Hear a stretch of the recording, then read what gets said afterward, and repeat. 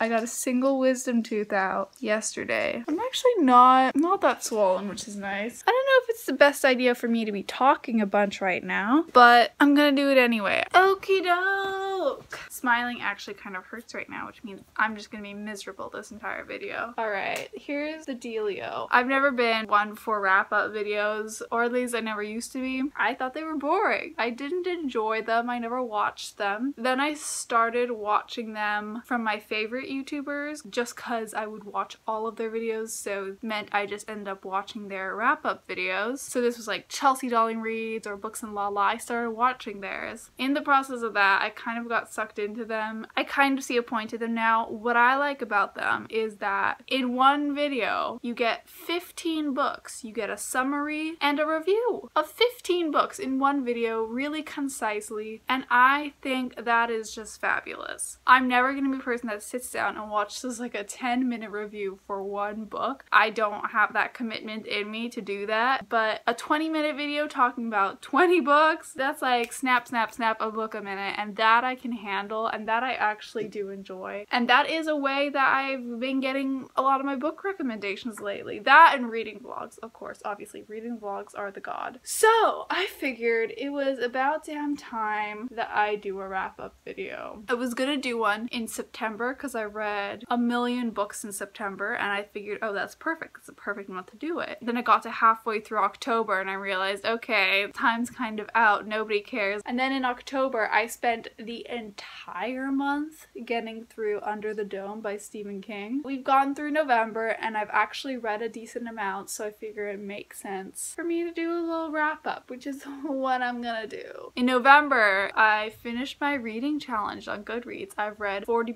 over 40 books by now. Finished my reading challenge of reading 40 books this year, which is pretty sick. Under the Dome, it looks like I finished that at the very beginning of November. I think I finished like the last 50 pages on November 1st or 2nd or whatever. Well, let's talk about that then. Under the Dome was, oh no, do I have to do this professionally? Do I have to give a synopsis of each book? Ugh. Okay, quick little synopsis. Under the Dome by Stephen King. It says it in the title. A dome pretty much encapsulates a town in, I don't know, in Maine. I don't know, probably some Stephen King town. And it kind of goes on about what is then happening with the military and what's happening actually obviously inside the dome. Corruption, murder. It is a hoot. I watched a TV show a few years ago. Enjoyed that fairly much, but it wasn't my favorite the way it was done and produced. I was really interested in the concept, however, and have wanted to read the book ever since. I found it randomly at a neighboring town's library. I picked it up and I got into it. What I really enjoyed was the beginning because you're kind of getting to know all the characters, getting to know all the issues that are going to be happening throughout the book. So that first 300 pages was really interesting. Then there was about 100 pages there in the middle where there wasn't much going on, or what was going on I wasn't that interested in. And then the last few hundred pages, obviously things start wrapping up, and that was also interesting. A lot of people don't like the ending. I enjoyed it. I thought it actually made sense, and I gave Under the Dome 4 stars. Next book! On November 13th, ooh, I finished Gone Girl. I was actually gonna read this for, I think it was Spookathon, the readathon that Books and Lala hosts. I didn't end up participating in that readathon for it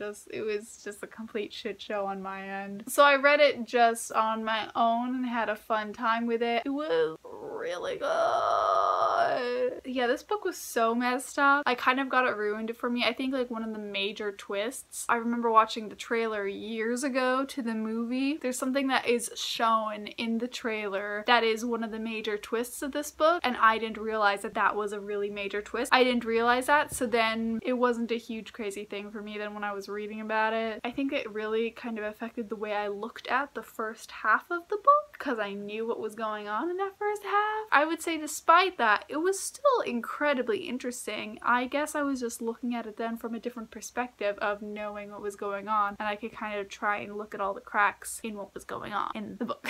Anyway, so 5 stars on this end. Oh, I read The Hunger Games. Oh, there was something that happened one day where I had nothing to read. So I picked up The Hunger Games. Oh, it was a fun time. I'm so tired. I honestly don't want to do this right now. I just want to sleep. Whatever. It was a fun time. Yay! Oh my god. I supremely enjoy the games aspect. That's what I enjoyed the most. So I was very excited for that. We all know what The Hunger Games is about. It was pretty good. Katniss was, I felt, very whiny at times, but I felt it was very appropriate because you gotta remember, she's 16. She is a teenager and she has so much on her back, so I feel like it kind of made sense that she was whiny sometimes, and I forgave her for it. I gave that 4 stars. Girl on the Train. Ooh, did not really like this. Didn't care for the Girl on the Train. Oh my god, I still haven't watched the movie for Girl on the Train. And it's with Emily Blunt. She's awesome. I love her. Devil Wears Prada. Ugh.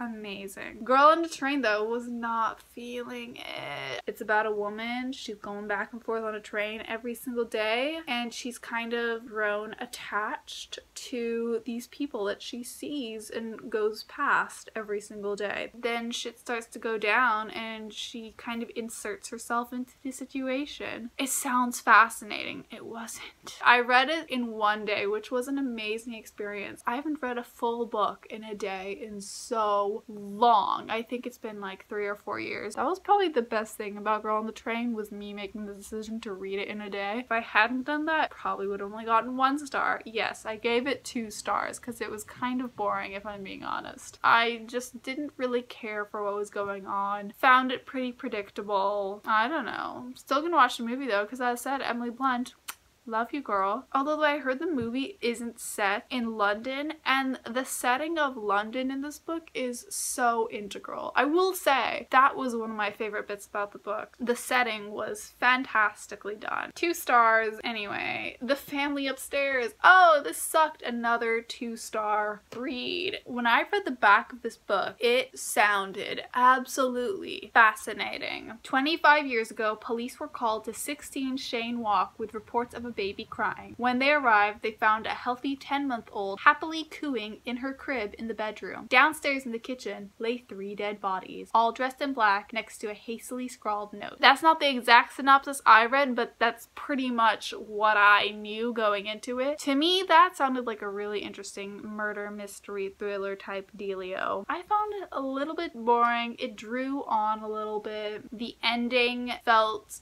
like the author was trying to be like, ooh, it's an open-ended ending. To me, instead, it just felt unfinished, like there just should have been more. Yeah, and the writing, it wasn't terrible writing. Hi, little baby. It wasn't terrible writing, but it was a little just cliche. Like, it could have been better. I wish, who wrote this? I wish Lisa Jewell had maybe spent a few more years developing her style. Another 2-star read. Is my computer on your place? Last book is Wicked Fox.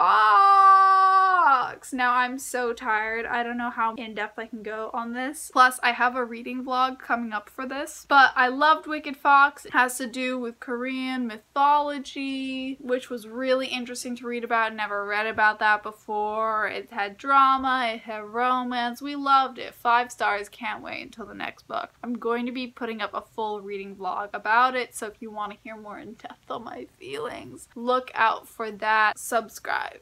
Yay! That's what I read in November. It was a fun time. My mouth hurts now from speaking too much.